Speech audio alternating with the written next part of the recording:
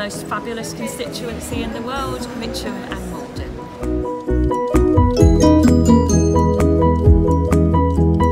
This week we're having 4 children's days, which will have about 700 people, adults and children, attending. We really hope that they have a lovely time.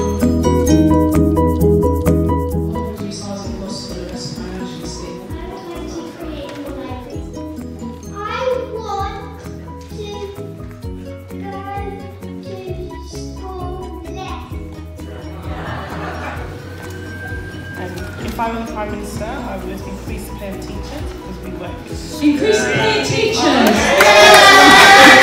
Stop Brexit! Yes! Question 2. Which is the 3rd largest party in the House of Commons? Put your hand up if you know the answer.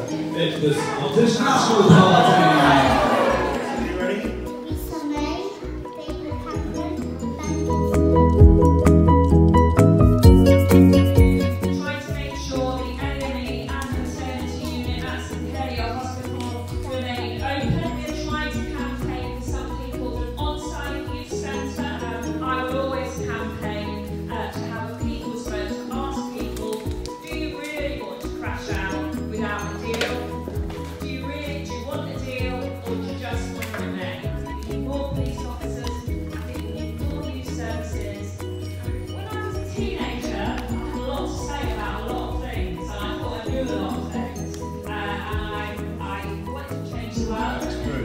Tyrese, 10.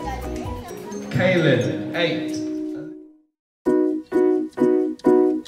I've really enjoyed coming into a building that I have seen on TV and in life for so long. Yeah. And I've never seen what's on the inside. I love helping out on these children's days because I do recognise a lot of these children around the community, and I love seeing them go back out and talking about what they've seen and what they've learned. So now they can understand more what goes on and what they're talking about and debating about. And I think at this age, you know, they need to know more about politics and what's going on.